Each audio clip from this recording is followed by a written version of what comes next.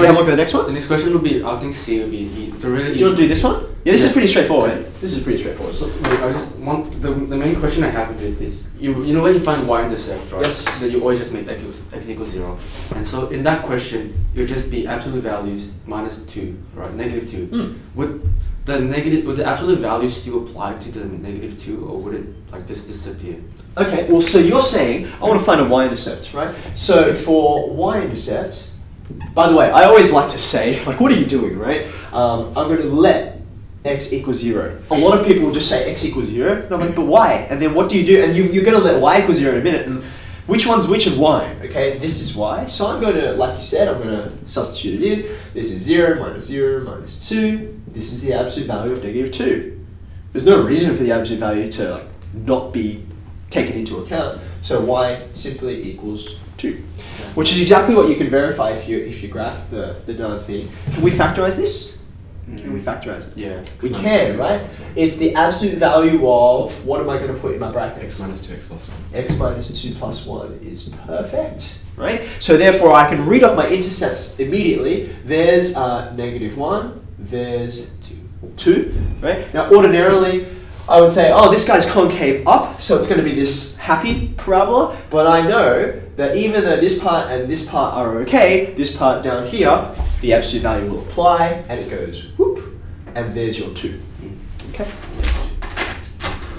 Where can we find my practice questions?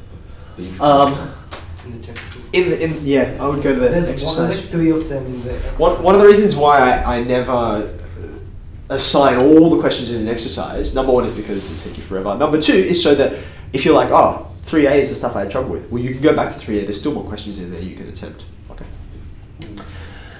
Should we have a go at B? Yeah. Okay. Yeah? Okay. So what's the actual question that you're asked to do with that? Because I'll just see, there's an equation there, what do I do with it? Do you want me to graph it? Yeah. Is that what you yeah? graph it, yeah. Sure. I'm pretty sure graphing it is the final, what you have to do. Like. Okay. Yeah, no problem. So when you think about this, there are, every time you see an absolute value, it's two things in disguise, right? So the question is, what are the two things and when? Okay. So I'm going to say there's a case here and a case here.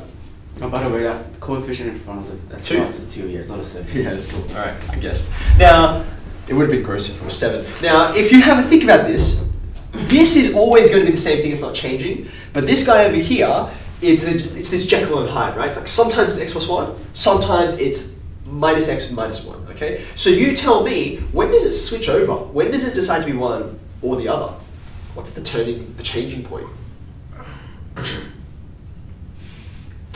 Now, you've got to go back to a graph. You've got to be able to quickly graph this in your head. And if that part over there is the only thing I'm asking you about, it's pretty straightforward. Think of regular x plus 1 without absolute values. Regular x plus 1 goes like this and it keeps going down to negative 1. Sorry, wait, no, other way. I'm doing x minus 1. This is x plus 1 over here, and then it rebounds. Right, there you go. That's the absolute value of x plus 1. This value here is negative 1.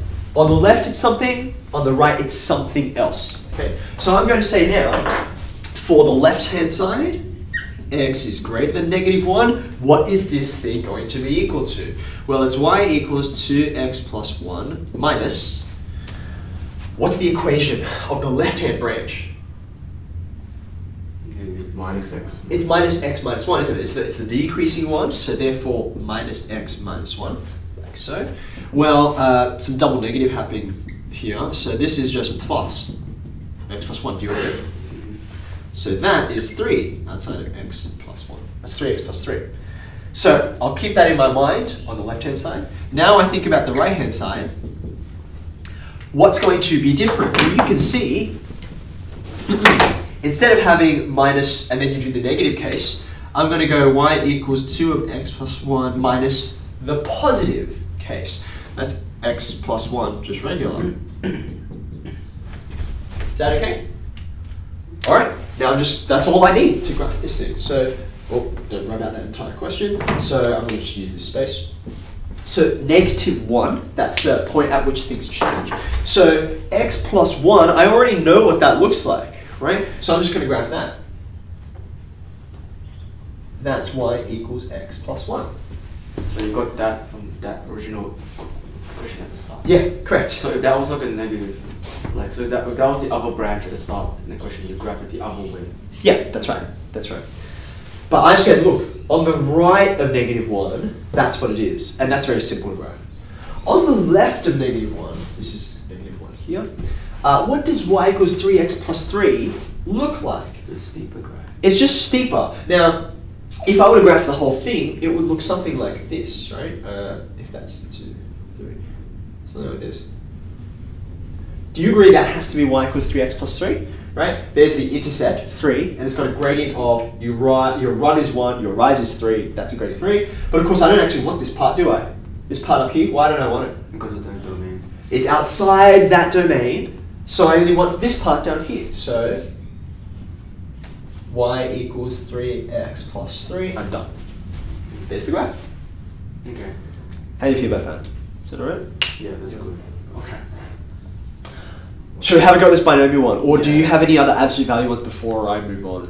I don't know. Wait, so for that, why do you just you know how you just go off the absolute value graph? Like you say, like your domains are for x is less than -1, and x is greater than -1. Yep. So why do you just why can't you base it off the 2 of x plus 1? Yeah, okay, so the idea is, see this guy here? This guy is always 2 times x plus 1, no matter what value of x you put into it. It's always that. It doesn't change. No matter what domain you supply. You can say x is less than -1, x is less than -100, x is greater than 4 or pi or whatever. This guy doesn't care. He'll always be that. It's this guy that decides to be this or that, depending on what value of x you supply. Okay? If you supply a value that's less than -1, it'll tell you this. If you supply a value that's greater than -1, it'll tell you something else. So this is the part of the equation that changes. This part does not change. So that's why I ignore that part when I'm thinking about domain. This is the only part that's relevant. Okay? So for any graph like that, you just so if it's like x minus 3, your domain would be for x is greater than. So if your question was this, you ask yourself, when does this thing change? When does it become one graph or another? And the answer is, this guy changes at x equals 3, right? At x equals 3, it's exactly 0. So that means to the left of 3, it's negative. This changes. To the right of 3, it's positive. So then it's something else, okay? So you just look carefully at whatever absolute values you've got. You can have more than one. We've seen this before, those hard questions. They will look like this. Let's just put them both to, that was a minus. No, that was a plus, that's fine. Something like this. Right? Because there's two absolute values in here, it changes from -2 and -2, but it also changes from 1 and 1 on the left and the right. So that's why this guy has more cases, it's more complicated than this. Okay? So you look at every absolute value and you say, okay, well, it's going to change. I've got to find out the point that it changes. And in this case, that's what it is.